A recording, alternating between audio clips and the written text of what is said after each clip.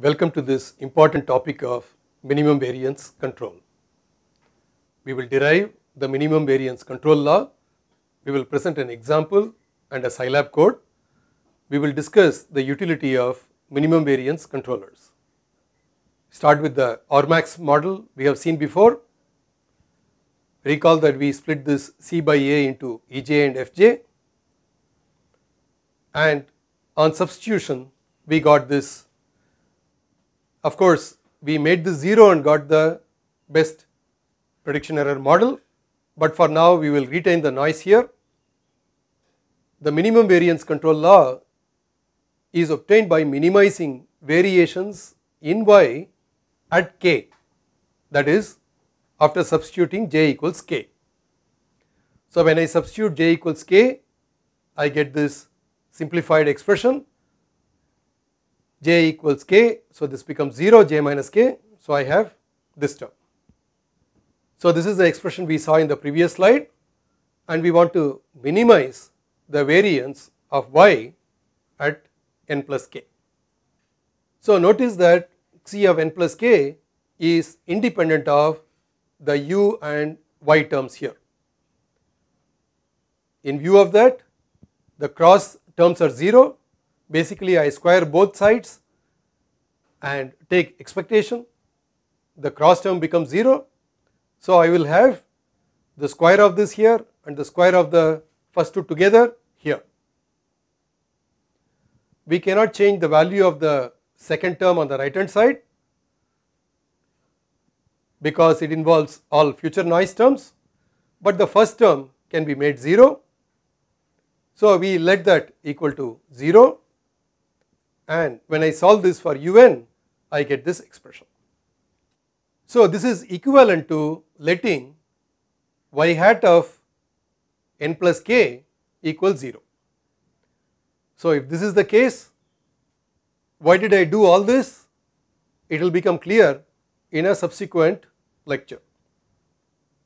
So we let these two terms go to 0 and arrive at the control law. Here is an example of minimum variance control.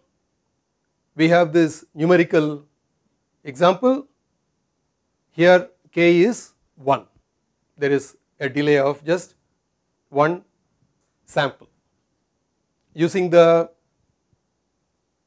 approach that we used before, we get this a, b, c, k terms.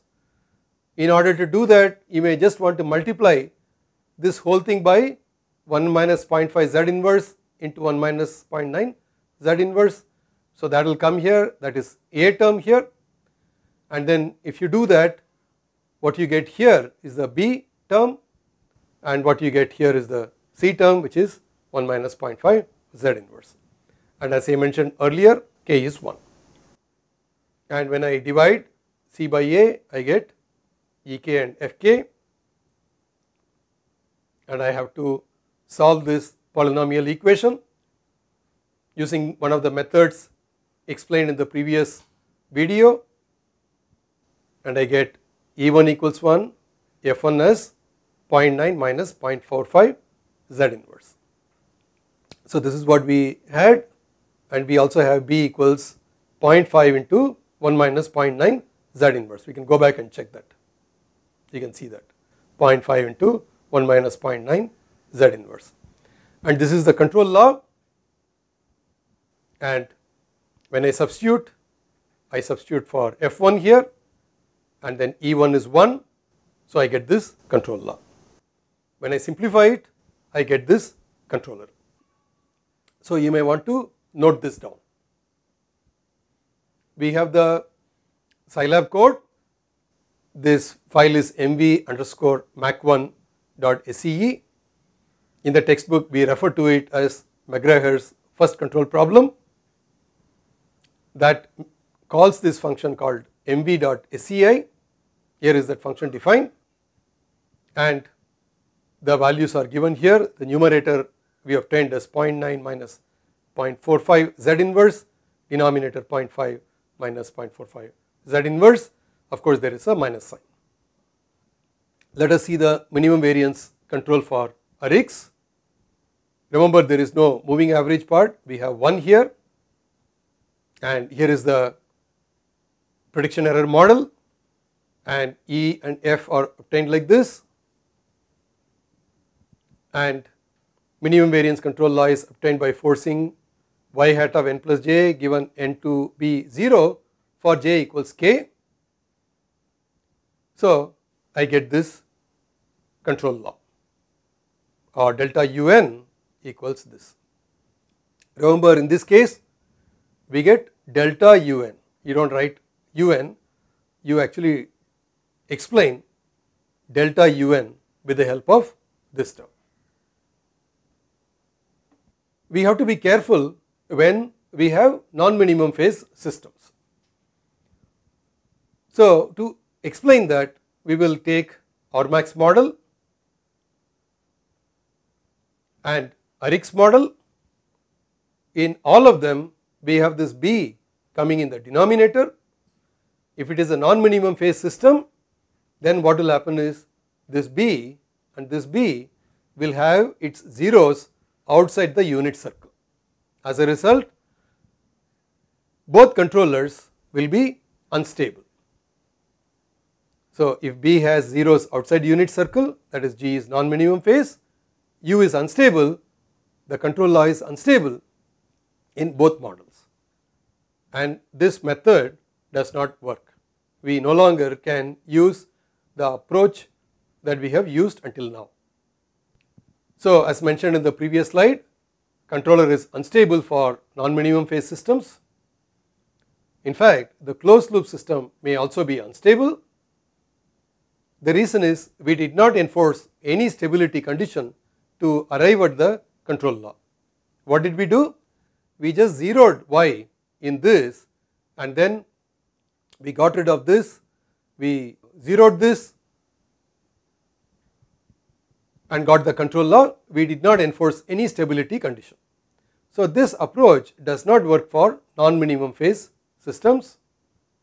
Non-minimum phase systems ought to be handled through the LQG method, or the linear quadratic Gaussian method. The details are in the textbook, they are beyond the scope of this course. Now, we need to discuss the utility of the minimum variance control law. Minimum variance control law gives the smallest possible variance in the plant output y, but it also gives very large control effort. As a result, we never use minimum variance controllers. So, what is the utility of minimum variance control law? It serves as the benchmark against which the performance of other controllers are compared. It is pursued further in the textbook. To summarize, we need to obtain a prediction model. We write y of n plus k as sum of past terms and future terms. We try to minimize the effect of noise at k itself.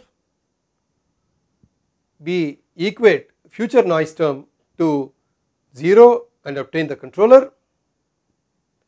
For example, we obtained the control law for Ormax model as given here, for Aric's model as given here. Different methods exist for non-minimum phase systems, but we never use minimum variance controllers in practice, we only use it as a benchmark. These topics are beyond the scope of this course, but explained in great detail in the book.